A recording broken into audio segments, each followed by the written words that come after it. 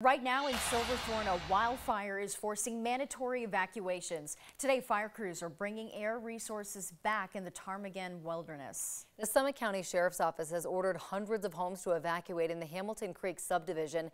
That's the neighborhood right below the wildfire location right here on the map. Our man in the mountains, Matt Renew, is in Silverthorne. And Matt, this fire is personal for you. It's just down the street from your home, and firefighters are hoping that the cooler weather will help them out.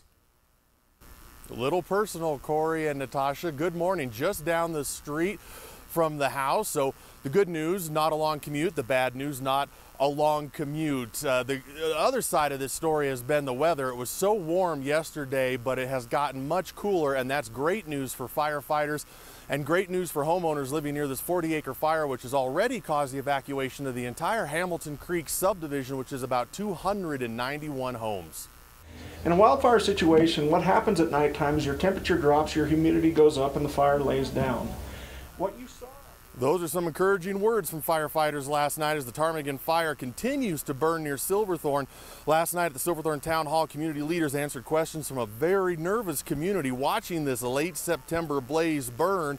The Ptarmigan fire started yesterday afternoon above Silverthorne, and it was pretty active at times. Several air resources were brought in just before evening to help in the attack while evacuation orders were carried out. The fire is about 40 acres burning northeast above Silverthorne in Aspen and Dead Lodgepole Pine. Boy, by night you could really see those hot spots flare up, but Summit County firefighters say these cool September Summit County nights should help.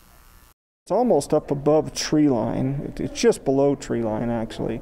And it's in dense forest. I mean, we're not going to put ground resources in there until we've got a pretty good knock on it with air assets. And once we accomplish that, then we'll put all the ground crews we need in there, along with the weather that's moving in over the next couple days. I think that it'll be a sloppy, wet mess up there, but they'll make some good headway on it in the next couple days.